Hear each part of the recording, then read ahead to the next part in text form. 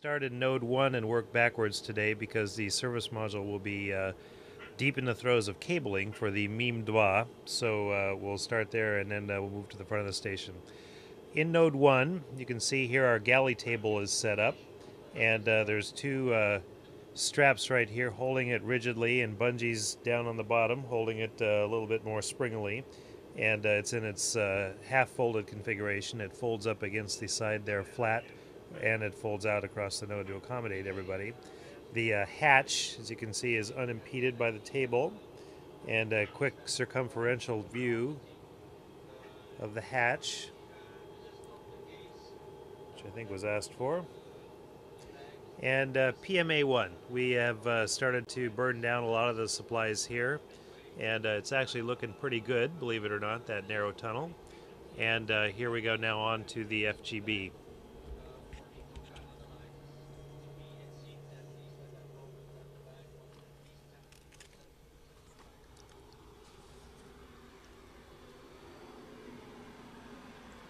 Now I'll make a note that Gennady has just gone to Herculean efforts to clean up the FGB, stow things, get rid of things, and I would say that it's not looked better than this for an awfully long time.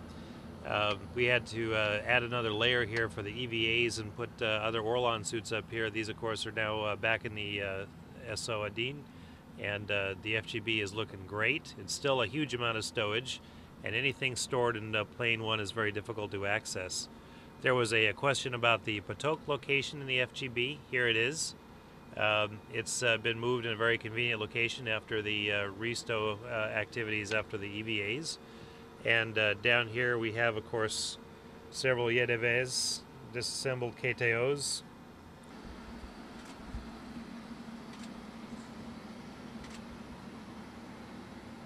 And a quick look down at the docking compartment. There are several Orlons down there, but the way they're stowed, it's actually very convenient and still a usable volume down there.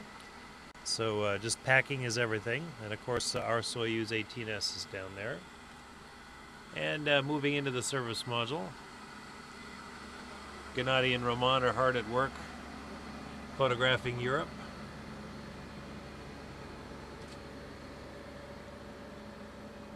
And the service module is looking very clean these days.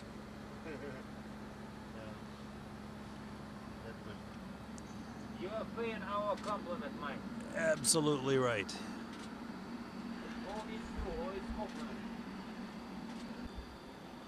Now moving back forward through the service module, again there's been really major efforts to clean things up in here, and the service module is a very clean module right now. The galley table, we take breakfast here and lunch here typically, and reserve dinner for the US segment.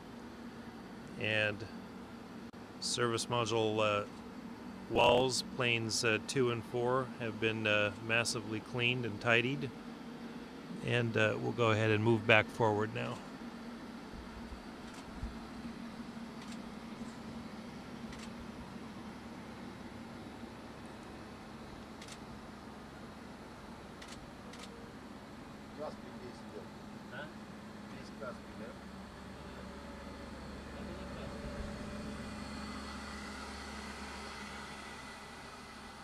Here again you get a view of the FGB and how much flyway there is now compared to what there used to be.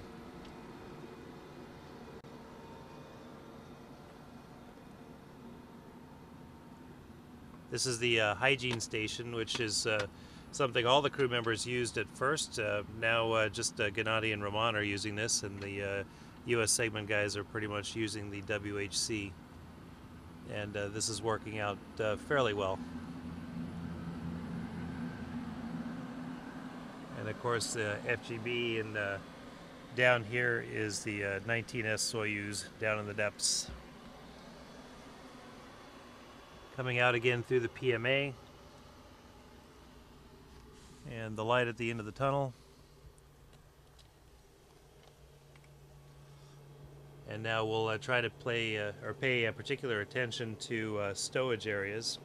And in particular, this is the there we go, the Node 1 Nader hatch area.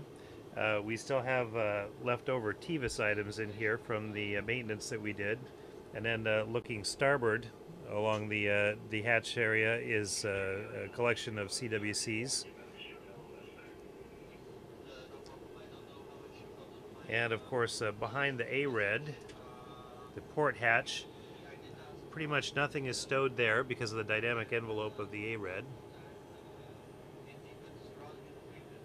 And let's take a look overhead. So the zenith hatch area, we had done a lot of pre-staging of trash here before the last progress, and this area is, of course, I think slated for stowage for 17A. There is quite a bit of potential stowage area up here.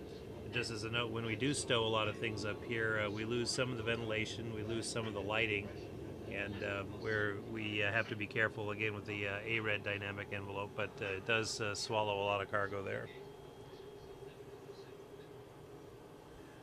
Now looking at the Node 1 forward area, we see Koichi Wakata, the hero of Japan. And to highlight some of the stowage, on the starboard side here we have a CTB behind there, a jettison stowage bag with pre-trash gather items. And on the port side, you see more CTBs. We've reported that these actually do cover some fire ports, and I think that's well known. The PFE is accessible on the port side there, but it takes a little while. So there you can see stowage pretty much along the port side. The green mesh bags you see here, here, and on either side, these are the U.S. segment crew members' athletic bags. We keep TVIS harnesses, tennis shoes, sweat towels, and things like that in here. And looking into the airlock, and a quick look around the hatch. Hatches are in very good shape. We do kind of inspect the hatches in a cursory fashion once a day or so, and do quick fly-throughs looking at hatches and excursions and anything that might be stuck in the fan filters. It's been a lot of work in pre-EVA tool gathering configuration, getting ready for 2JA, and the airlock in general is looking pretty good and pretty ready for the 2JA guys to get here.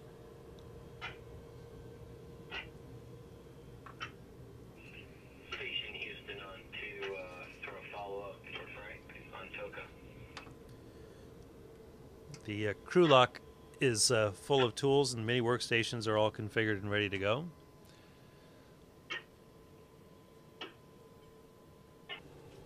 Okay, now we'll move into the lab.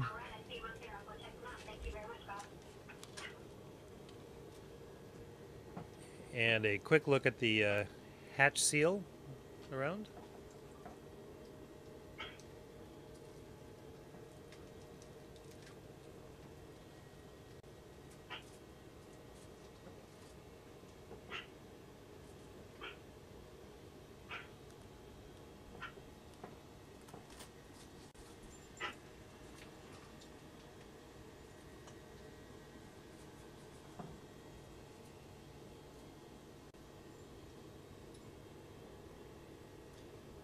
And it's a little dark in here, but I think you can get an idea that the hatch is pretty unencumbered. And I will highlight the fact for the stowage guys that we do have some food deployed up here. We've been marking that in the database as Node 1 Starboard 1. And we turn this over similar to what we do in the service module here. Typically we eat dinner as a crew down here in Node 1, and a lot of this is rehydratable, and of course we're using our PWD for that. We're moving into the lab now, the U.S. lab.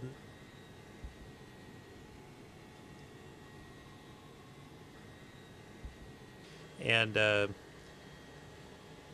notably the RWS over here, and SSCs on either side of it, 8 on the left, 5 on the right. I'll get a quick look at those for those who might be interested in the robotics ops coming up.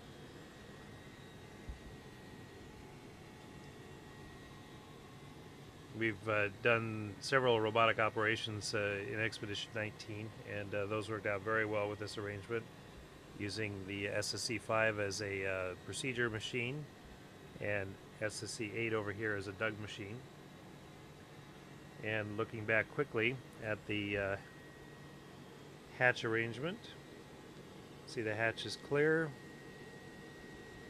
I think it's been reported several times that the quarter turn fasteners don't seem to work so well, especially if they're in an area that's accessed frequently. Several of them break in their catches, and as you can see, the PBA hatch over here, just over the PFE port, there's 4 of those fasteners are gone, and we have to be careful because opening the PBA port here against the Velcro inside would impede the PFE coming out. So that's just something for us to be mindful of. And we keep our TVIS cards up here just above the mech so that it's convenient for us to come in and get them read after TVIS exercise and in the mech and then put them back. For stowage guys, again, we've reported the location of the food warmer. I think we've sent a video down about that as well, but here again is where we keep the US food warmer. And the cupola robotic workstation.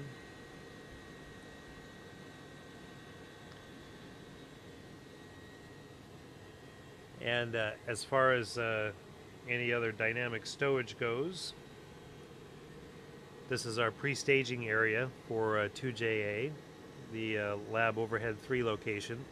It's fairly packed right now with items ready for the 127 crew.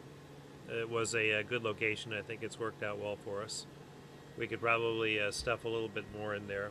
Mostly CTBs, ECOCs, JSBs. As you can see, there's some food containers there all bundled up and ready to go.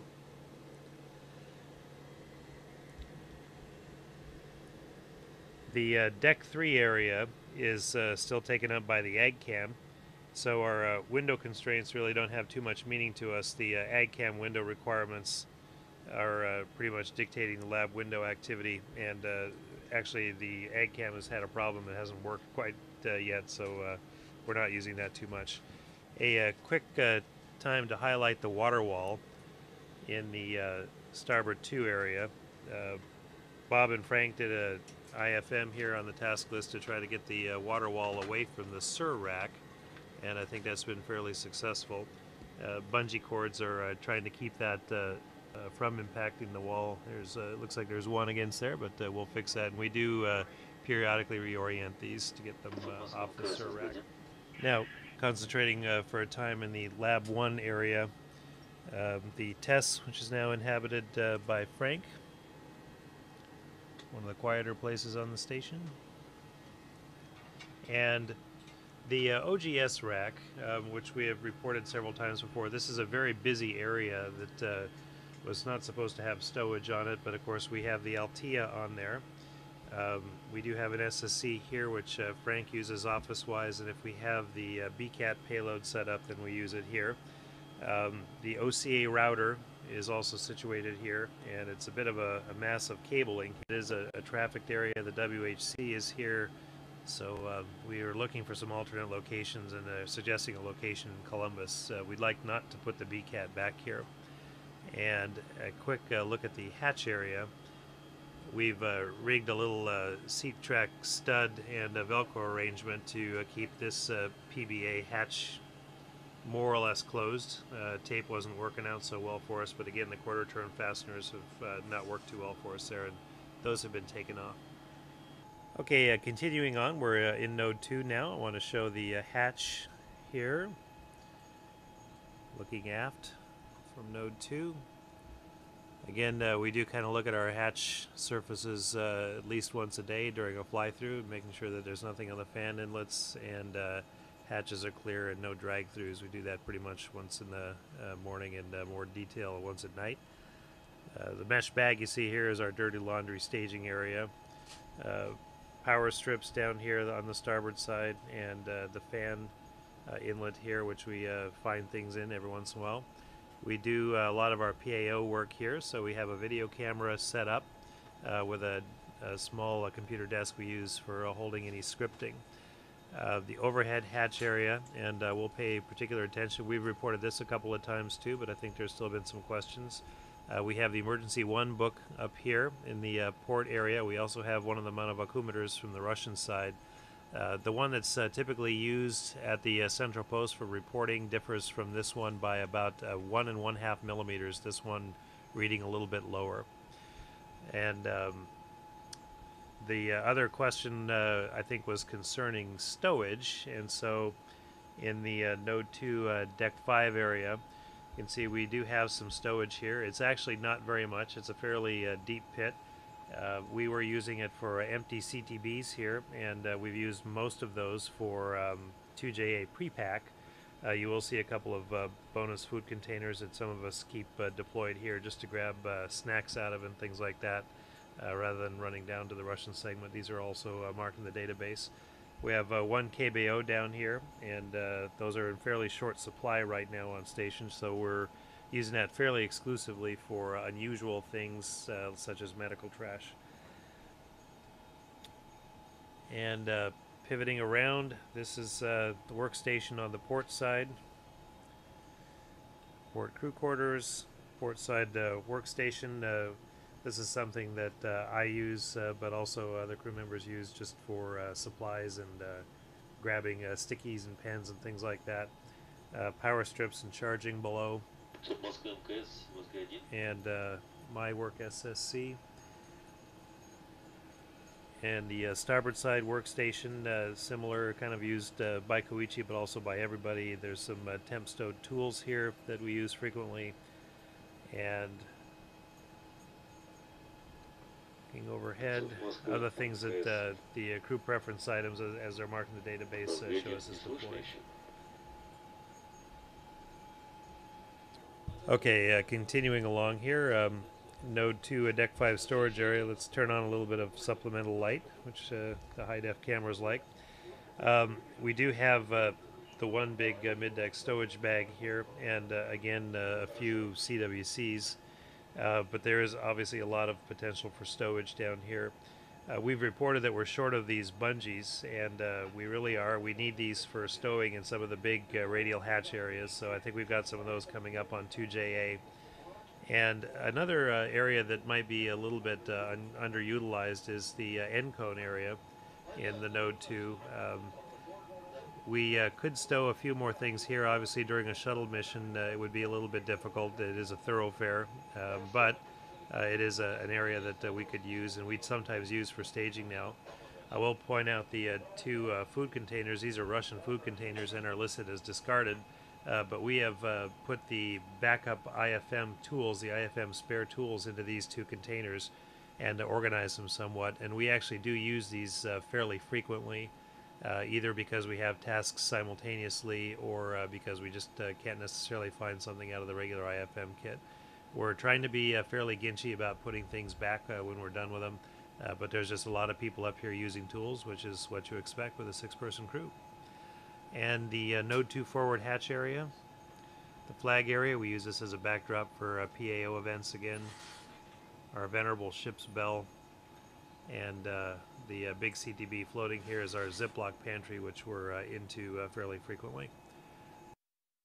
Now a quick look at the overhead.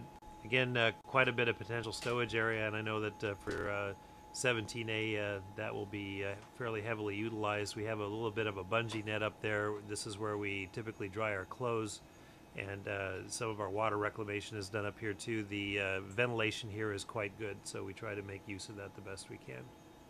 But that should give you a pretty good idea of the stowage potential up there.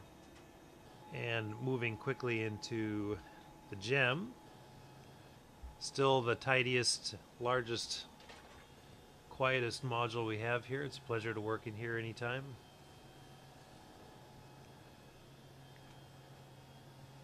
And you can see fairly minimal stowage on the walls here. We'll pause for a quick moment here and show Bob's sleep station.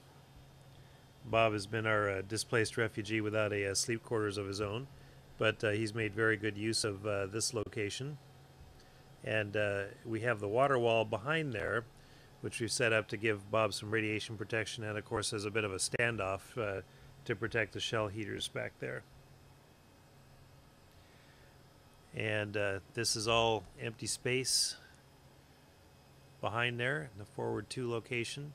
And looking up in the empty bay here, you see soft stowage, Japanese style, with the straps up there, which actually are working out very nicely. They're very easy to access, and we have no problem getting stowage from up here. Okay, and a quick look back at the hatch area, the gem port hatch area, very clean, very accessible.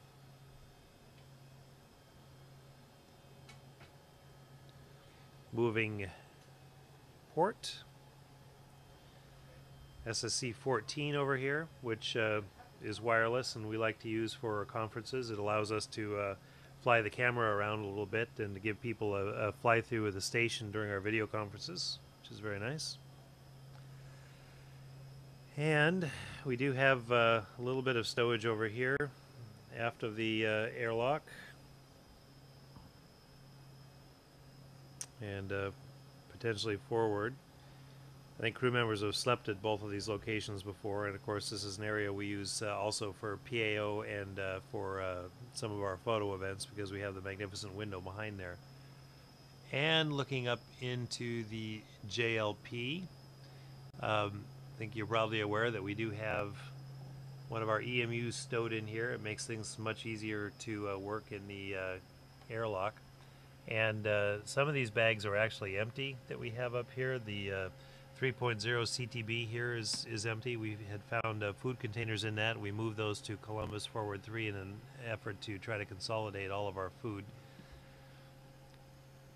As the other EMU that was already stowed up here, the robot trainer, and Bob has also been using this as kind of a private area for cleaning or for hanging laundry and dressing.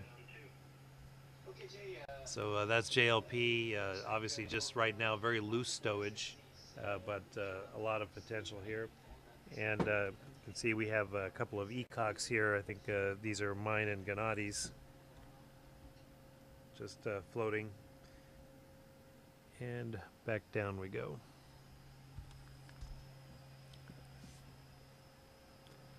I will make one note that we're checking, Koichi. I don't think so, but we'll look into it. Thanks, Jay. we've had food stowed in so many different locations, including obscure panels in the FGB and as well as the FGB floor, Columbus Forward 3, here in the JPM, up in the JLP. And we worked pretty hard to try to consolidate that in, well, let's see, behind this panel, which is the aft 5 in GEM, there's actually quite a bit of food in 3.0 CTB containers. I believe we have about 50 containers in there. Still, some of those are Expedition 18 Russian food containers. And we're going to go into Columbus. Quick note that we have the WAP stored up here. And into Columbus, working module, and Dr. Thirsk is working hard today.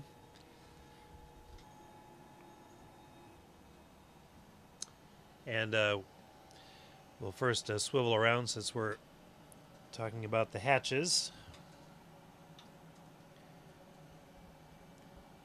And the Columbus port hatch ring, unencumbered, seals in good shape.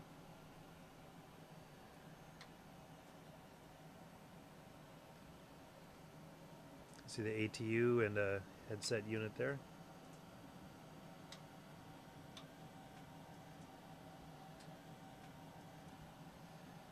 And we've reported in the past that the hard shell covers for the PFAs and PBEs in here, A, don't seem to fit, and B, don't seem to protect. And if anything, they might be a little bit more in the way than helpful. And we might be looking for some alternatives there for storage.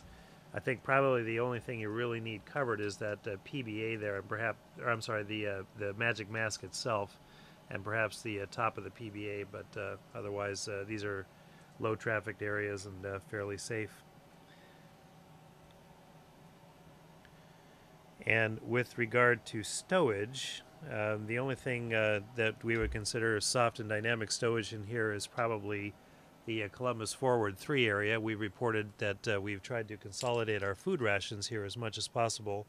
So right now, we are stored in the JPM, where I showed you before, and here in Columbus Forward 3, as well as the FGB, and no other locations besides deployed. We have had a beta cloth cover on here, but since we access this quite frequently, we've just used the bungee trap here, and that's worked for us quite well. As you can see, there's still quite a bit of Expedition 18 Russian food here. There's, on this date of June 18th, we still have about 17 or 18 containers here, and then a few more in JPM, so we're still not quite done burning down the Expedition 18 containers. But this area does serve as a very good staging area for food. It's easily accessed and easily reorganized as needed. And looking very quickly at the starboard end cone, some storage here beneath the power bus distribution and the caution and warning panel. Same issue with the PBA covers and the PFE covers here on the end cone. Not too helpful, but this is a very low trafficked area. This happens to be our recommended location for setting up BCAT again. Over here in this area, which again is very low traffic, and certainly nobody lives here, and I think that maintaining access to the emergency equipment would be quite simple.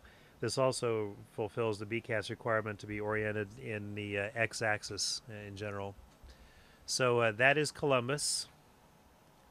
Turn around and get a panoramic view of the module from here. There is a lot of science going on here now, so we actually have a lot of temp stow on the walls compared to usual. Usually the walls here are fairly clean. And we will notice that we have the large bag here stowed on the deck, which is from the ATV and ATV equipment. This is probably a very good staging area for large bags during STS-127, that we can get them straight in the door, relieve the mid-deck of their big stowage burden with the big bags, and just pre-stage them here without messing up the works too much in Columbus. Columbus remains a very functional module, even with the big stowage on the deck there. And I think that wraps up what people wanted to see with regard to hatchways and stowage. And, of course, our look in the Russian segment. And while we're coming through here, we'll just take another view of the Node 2 Deck 2 area. Again, a fairly cavernous volume with a very nice window view. We sometimes we take it for granted, but we often do our phone calling strung from the bungees overhead here and looking out the window below. It's a very nice view. And this, of course, is where the EarthCam payload is deployed. So stowage here would, of course, preclude that payload from being deployed here.